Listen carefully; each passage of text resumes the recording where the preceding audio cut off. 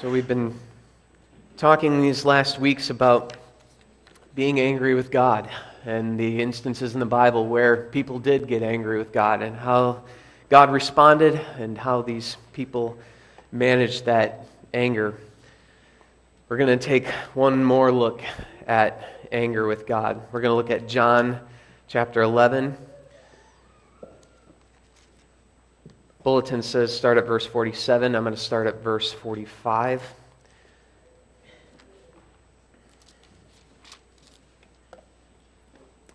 John 11, starting at verse 45.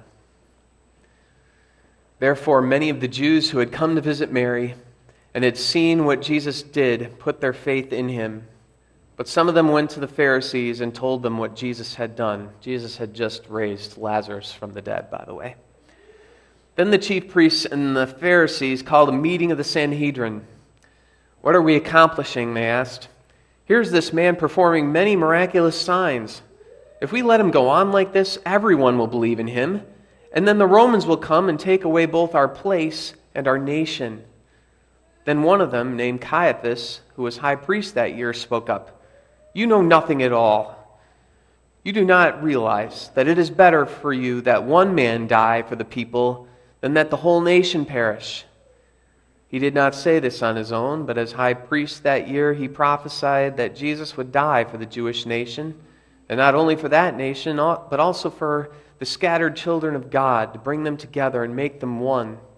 So from that day on, they plotted to take his life.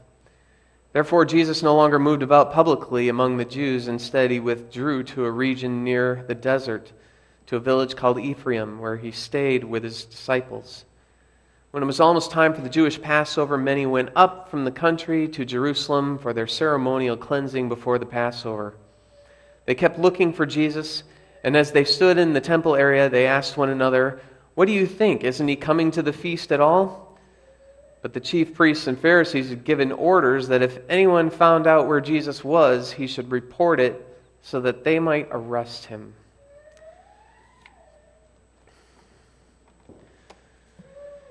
A few weeks ago, we looked at Moses, and we talked about how Moses was angry with God.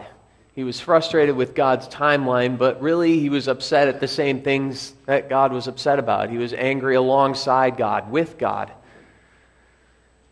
And then last time we looked at Jonah, and how Jonah was angry at God. He didn't like how God was working and how he had pardoned the Ninevites. That was unacceptable, and Jonah was angry at God. Now we're taking it to one more level.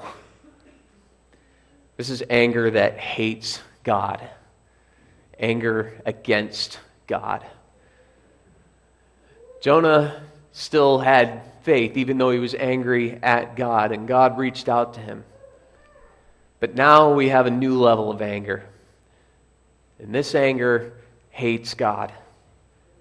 It rejects God completely. Jesus had just raised Lazarus from the dead here in what we've just read. And how do the chief priests and the Pharisees respond? Jesus raises Lazarus, and the chief priests decide to kill Jesus. Here's a guy who's bringing the dead to life, and their response is, "Let's kill him." You'd think that even just on a practical level, if you had somebody who could raise the dead, wouldn't you want to say, hey, I have a loved one who just died. Maybe he could raise this person also. I mean, wouldn't you be excited that somebody could even raise the dead, even just on a practical level? But no. They are so against Jesus that even when he raises the dead, they have to go after him all the more. They have to kill him. The one who gives life, we have to end his life. Verse 47, here is this man performing many miraculous signs. Now, miracles are supposed to add credibility to Jesus. They're supposed to show that he's the real thing. So in John chapter 10, Jesus answers here, I did tell you, but you do not believe. The miracles I do in my Father's name speak for me. So Jesus not only teaches, but he does things to demonstrate that he's really the Son of God. He's not just somebody saying more stuff. He's the real thing. You can put your trust in me because, look, I can do these things. Only the Son of God could do these things. I'm going to do them to show you that I'm who I claim to be. John 10:37-38. Do not believe me unless I do what my Father does. But if I do it, even though you do not believe me, believe the miracles, at least believe the miracles, that you may know and understand that the Father is in me, and I in the Father. And unless you see miraculous signs and wonders, Jesus told him, you will never believe. So these miracles that Jesus does, this means that, okay, his message is all the more credible. He's not just saying things. I mean, anybody can come forward and say all different kinds of things, but he's adding power to that message. He can back this up with miracles. All right, I'm listening to him. But some people, for these chief priests, for them, miracles are all the more reason to kill Jesus. In fact, we need to kill him immediately. We need to cut him off right now because more and more people are believing in him. We got to put a stop to this. And now he's even raising the dead. Well, this is all the more unacceptable. We got to get rid of him now. There's some people who stubbornly refuse to believe no matter what. And here we have an example. Somebody is just raised from the dead, and still they don't believe. In fact, they hate him all the more. What's wrong there? I love how they said in verse 48, if we let him go on like this, if we let him go on like this, if we let him go on like this. They thought that their fate was in their own hands. They thought that they were in control of this situation. They thought that it was up to them. You notice that they don't pray. There's no mention of trusting in God. No, none of that. It's up to us to fix this situation, to get rid of this guy that people are believing in. And when it's up to us, anxiety goes really high. I'm talking just generally here. I mean, if we had this mindset when things are in our hands, it's up to me, it's up to us, the anxiety goes up. Because we have more responsibility. It's up to us, especially when crucial matters are at stake. So if you approach family, your family, or society, or the faith, or our nation, with a sense of it's up to us to fix it, to make it right, to keep it good, your anxiety is going to go way up. Because we will do anything to save what's important to us. And we'll even get scary about it. This is what's going on here. It's up to us to stop him. We need to do whatever it takes to stop him, even killing him. Jesus, he is no longer a momentary problem if we let him go on like this. It kind of sounds to me like that was their strategy. All right, he's another guy. He's another, guy who can perform a magic trick and has some nice things to say, a charismatic speaker, but he's going to be a flash in the pan, and eventually he's going to go away. He's going to mouth off to somebody's going to kill him, and then we won't have to worry about him anymore. Let's just let him be, and he's going to fizzle out eventually anyways. Kind of sounded like that was their strategy, but now they can't do that anymore. If we let him go on like this, Jesus is no longer just a nuisance who will fade away in time. He's raising the dead now. We can't ignore him anymore. This is big stuff. He's not going to go away on his own. We have to do it. It's up to us. Verse 48, again. If we let him go on like this, everyone will believe in him, and then the Romans will come and take away both our place and our nation. They're worried about losing their power and their position. There's no thoughts about other people here. It's about our place and it's about our nation. What do we stand to lose? It's all about themselves here. You have somebody who just raised the dead. There were tons of people mourning the loss of Lazarus, and now they're rejoicing. Lots of people. This is wonderful. Death is reversed. There's no greater thing than that. The blind are seeing, crippled walking, diseases are being cured. People who were in despair are now rejoicing. All of these good things are happening, and all they can think about is losing their place and their nation. It's only about them. They're inward focused now.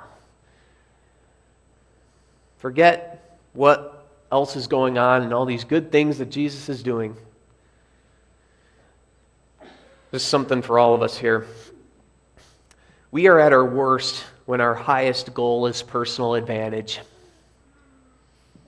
That brings out the worst in us. And hopefully for us it's just, brief momentary lapses of judgment, but if we kind of go along those lines, that's when we are at our worst. When we are out for our personal advantage, when we are willing to step on other people to get ahead, we will do all kinds of terrible things if it comes to our personal advantage. Think about how many awful things go on in this world, and it's all about somebody trying to get ahead.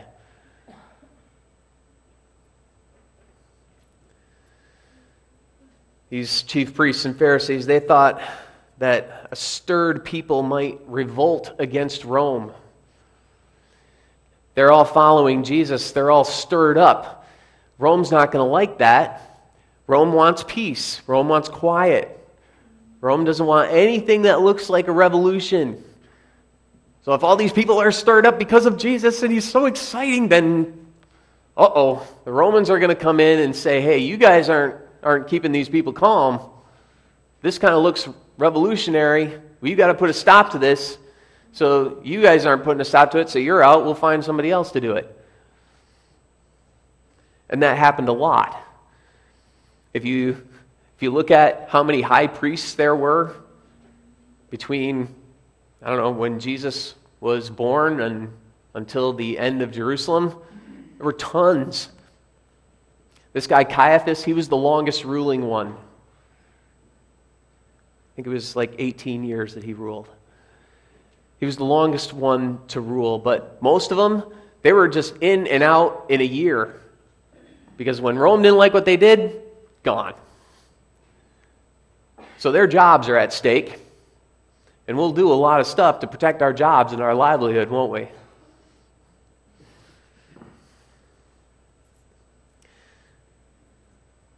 So they thought a stirred people might revolt against Rome, and those fears were valid. Actually, it would be just about 37 years their worst fears would come true. The people would stir up so much that they would revolt. And then Rome came and put down that revolt, and it was a bloodbath. And not only was it a bloodbath, but they destroyed Jerusalem. And they not only took away the temple, they leveled it. It was gone. In fact, it's still gone. That temple was never rebuilt. Today, there's the Dome of the Rock. It's a Muslim shrine now. That's where it is. The Sadducees, the people who ran basically this Sanhedrin of chief priests, and they would be gone in history then. Their worst fears came true. If we let him go on like this, everyone will believe in him. Wouldn't that have been a better scenario? If they would have let him go on like this, and if everybody would have believed in him, their fears wouldn't have happened. There's a little bit of conjecture there, of course, but if they would have let him go on, none of that would have happened. Their anxiety caused them to get rid of the guy who could have saved them. And we're not talking just spiritual saving either. He could have saved them from their worst fears of losing their place, their temple, their city. Jesus would have otherwise stopped a revolution. Jesus was not after political power. He really wasn't a threat to Rome. When he went in front of Pilate, Pilate was like, I don't see any basis for a charge against him. He wasn't a threat to Rome. The people who followed Jesus, they dropped their political ambitions. One of Jesus' followers was a zealot, a guy who was basically a terrorist against Rome, somebody who would kill because they hate Rome. And he dropped his political ambitions.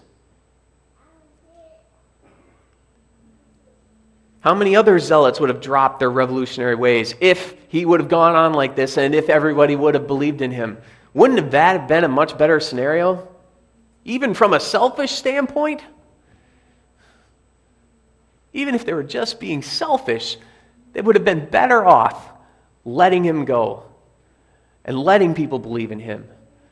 Then their worst fears wouldn't have been realized. Instead, they had to kill him, and their worst fears are realized. In killing Jesus, they clicked okay to their worst fears becoming reality. Anger against God does not think. It just hates. There's no thought there. There's no reasoning. There's no rationale there. It's just hate. It's get rid of this guy, kill him at all costs. Nicodemus, earlier on in this book, he's one of them, and he's sympathetic to Jesus. He's like, well, let's hear what he has to say. And Nicodemus goes to Jesus once. This is where John 3:16 comes. And he says, he wanted to talk to Jesus. But there was one time when Nicodemus asks a question when they were talking about Jesus. Well, does our law condemn a man before hearing what he has to say? And they insult him. What, are you from Galilee or something? No prophet comes out of Galilee. What's wrong with you? So he tried to reason with them from one of their own number, and they put him down. They insulted him. Anger against God doesn't think. You can't reason with it.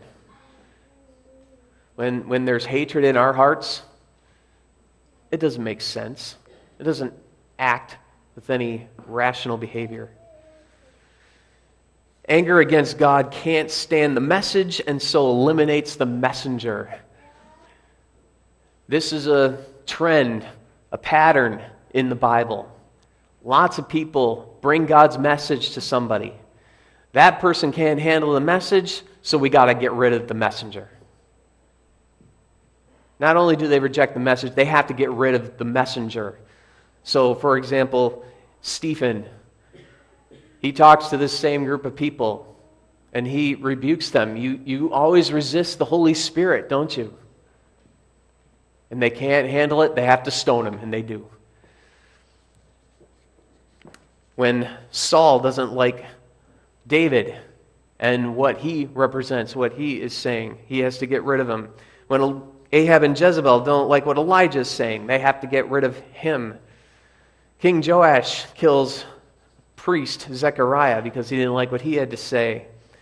There's others here too. hatred against God. Can't just reject the message, you have to get rid of the messenger. Either by killing or exiling or something, you've got to get rid of that messenger. You've got to get rid of everything that this message represents. So anger against God, this kind of anger against God, this is simply madness. This is what this is. If you look at Jesus' trial before Pilate, there was no reasoning there. There was no justice there. It was a lynch mob. There's no reasoning with a lynch mob. "Here is your king," Pilate said to the Jews, but they shouted, take him away, crucify him." "Shall I crucify your king?" Pilate asked. "We have no king but Caesar," the chief priests answered.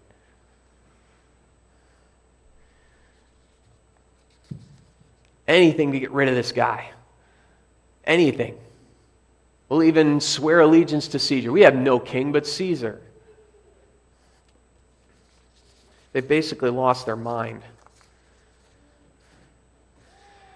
When you get angry with God, and we will at times, don't let that anger get anywhere near this level of madness. Don't ever lose that faith that you have in Him. Don't let that go to hatred. This is what happens. You go mad. There's a reason why mad and anger are the same thing. Anger leads to madness. And then there's verse 51 and 52. "He did not say this on his own, but as high priest that year he prophesied that Jesus would die for the Jewish nation, and not only for that nation also, but for the scattered children of God, to bring them together and make them one." Isn't that interesting? Here's a guy who's full of hatred, and he's gone mad, and he still says something profound here. "Don't you realize it is better for one man to die than for the whole nation to perish?" And he prophesies there, it says. Even in madness, Caiaphas ends up speaking God's truth. Even with all that hatred, with all of that anger, how far off the deep end he's gone, he's still speaking God's truth there. And John points that out to us. And this is a kind of a pattern in John a little bit too, because at the trial before Pilate, people say, the crowd says something else that's surprisingly true, even though it was intended to kill Jesus. We have a law, and according to that law, he must die. When Jesus was on the Emmaus road, he said to his disciples, "How foolish you are and how slow of heart to believe all the prophets have spoken. Did not the Christ have to suffer these things and then enter into his glory?" And beginning with Moses and the prophets, he explained to them what was said in all the scriptures concerning himself. This law prophesies that Jesus must die for the people. And they're using this to say, we got to get rid of him. But they're actually speaking a truth there that's actually much more profound than what they realize. We have a law. And according to that law, he must die. The truth of that law is that Jesus does have to die for us to be saved. And that is part of God's plan. There's something comforting in this. As awful as all of this stuff is, there's something reassuring here, because godless rage only ends up serving God's purposes. That's what's going on here. There's godless rage. There's just pure hatred, just the whole lynch mob mentality. And what does it do? It only serves God's purposes. They're basically playing right into God's hand. They end up losing their place and their nation. But God's plan still prevails here. There's a saying, the blood of the martyrs is the seed of the church. When there's nations or peoples that try to get rid of Christians, they can't simply reject the message. They have to get rid of the messenger also. And you start killing Christians, what happens? When you kill one, two more spring up. Because when you see the power of God in somebody who's about to die and how unwavering that faith is and how they're willing to hang on to that faith, even if it means their death, other people can't help but want, what does that person have that I don't? This God must be something real, something powerful. I want to know more about that God. What is going on here? You can't help but wonder that. Godless rage only ends up serving God's purposes. You destroy yourself like they did, but God's purposes still prevail and go forward. You can't beat God. Seems pretty obvious, doesn't it? The one who's almighty and in control of all things, you can't beat him. Doesn't matter how angry you get, how much you hate what he has to say or his messengers, you're not going to win. You're not going to win. You might destroy yourself in the process, but his purposes, they're going to still happen. You got nothing. So, we need to let the ragers rage. We sometimes see these raging people, and we think, oh, it's our problem. We got to solve it. We got to stop that. It's up to us. No. It's not. God's in control. For us, the godless raging is nothing to fear. We need to be shrewd as snakes and innocent as doves, of course. We need to have wisdom and understanding in navigating difficult situations like this, but we don't have to be afraid. God's in control. And he's in control even when people go mad and rage and hate and kill. If you're watching the news right now and you see rioting going on, and you see escalating tensions with North Korea and stuff like that, and maybe you start to get a little anxious. What's happening in this world? Do we forget that God is in control here? God's in control. Even when the ragers rage, they only end up serving God's purposes. This is what the Bible tells us throughout. Doesn't matter what people do, God's purposes prevail.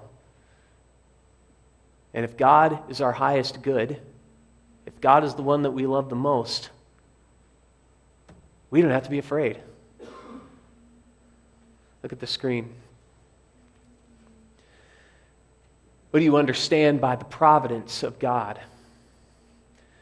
Providence is the almighty and ever-present power of God, by which he upholds, as with his hand, heaven and earth and all creatures, and so rules them that leaf and blade, rain and drought, fruitful and lean years, food and drink, health and sickness, prosperity and poverty, all things, in fact, come to us, not by chance, but from his fatherly hand. God is our Father, and he's in control. And there are scary things that happen. There are people who rage, and people who hate, and people who kill. And we don't have to be afraid. That's the good news of the gospel. Because we belong to Christ, God is our Father, and he's going to take care of us. He's going to make sure that the right things happen. Even though bad things are going on, ultimately the right things are going to end up happening. The antidote to madness for us is remembering God's providence. Remembering this. God is our Father. He's in control. And He wants the best for us. You know what? He even loves us more than we love ourselves. These chief priests and Pharisees, they're worried. They thought that their fate was in their hands. They were afraid. They feared Rome over their fear of God. They were selfish. They were concerned about what they'd lose over what God was actually doing. If we keep in mind God's providence, there's no worry.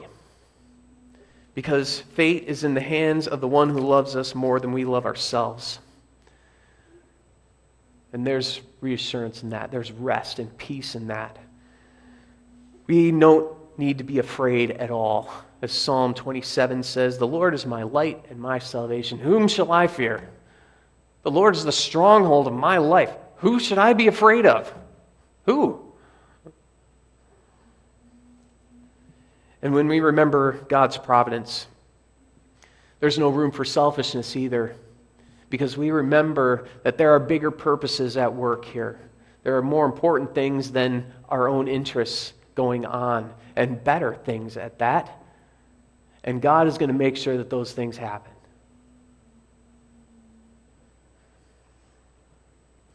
We don't have to be afraid of these raging people, this hatred, anger, this raging against God, and so forth, because the world already did its worst, and Jesus still won. The worst thing this world ever did was it put to death the Son of God, and Jesus won. That's the worst, and it's also the best. If Jesus can win there, He can win no matter what happens in our lives. Peter to the Sanhedrin, he says this: "You disowned the holy and righteous one and asked that a murderer be released to you. You killed the author of life, but God raised him from the dead." We don't have to be afraid. We don't have to be afraid. God is in control. Let's bow our heads and let's pray. Lord God in heaven, we're so glad that You are a Father who loves us, and that, Lord, You are in control, and that Your providence is in place. And Lord, that no matter how bad things get, how much raging and hatred there is, Your purposes will still prevail. Help us to remember Your providence, Lord, so that we wouldn't go mad in this crazy world. We pray this in Jesus' name. Amen.